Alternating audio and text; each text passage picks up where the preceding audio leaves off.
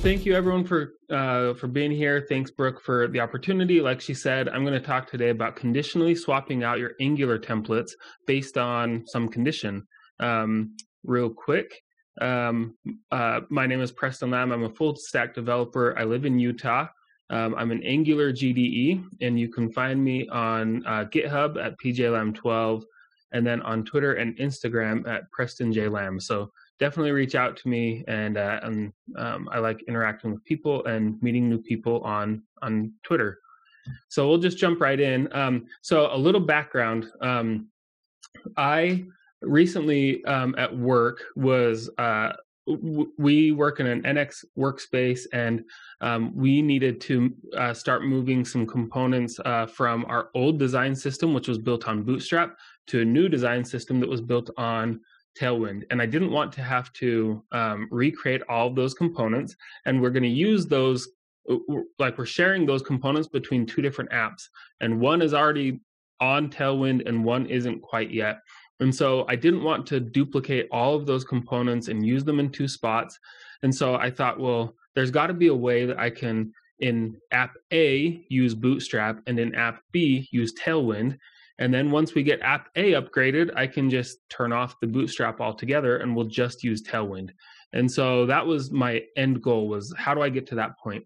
So I thought, I just thought I'd try it out and see what happens if I used a conditional statement inside the component decorator.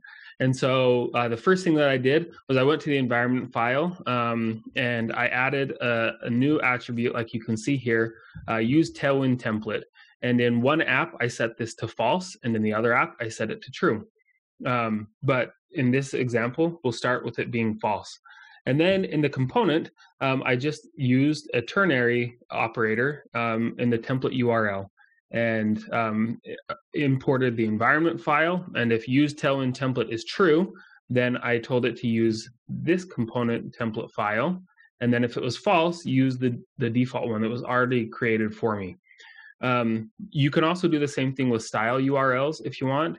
And honestly, you could do it with the selector too if you wanted. You could use the ternary in all three of those situations. But for this example, I'm just going to do the template URL. And then if we look real quick at what the template URLs are, if it's just the default template, I have it saying that we're just using the default template with our old style guide. And if it's the new one using Tailwind, then I just have this text on the screen. Again, in my environment file, I have, I've used Tailwind template set to false. So if we go over to the browser, we can see that this is the default template, the one that was generated with the application. And then if I come in here and I change this to true, and we wait for it to compile, and we go back over here, then now we can see that on the screen it says that this is the new template with our new style guide, or using Tailwind in this example. And if you switch it back again, then when it recompiles and reloads, then we're back to our default template. This has worked really pretty well for us. I wouldn't necessarily do this all the time. I would say that it's best to do in kind of limited situations. In addition, one of the downfalls, let me change this back to true. And then I'm going to come over here to the template file that uses the Tailwind one, and I'm just going to add a little more here. I found that, and it might work in this one. Nope, it didn't. Oh, it did. Okay, so in our NX workspace, when I would add, or when I change the template within the Tailwind file, it doesn't always update automatically for me. And that might be the NX workspace setup that we have. It could be the difference between there and here. But I have found that in some cases, the language server doesn't always connect quite as well, so I don't always have auto complete and some of those things. But those minor inconveniences were worth it for us to not have to duplicate all the logic, because this should be kind of like a temporary thing for us. And over the course of the next couple months, we'll be updating components and we'll be able to use the new style guide. And then once we're completely moved over, we'll remove the old one.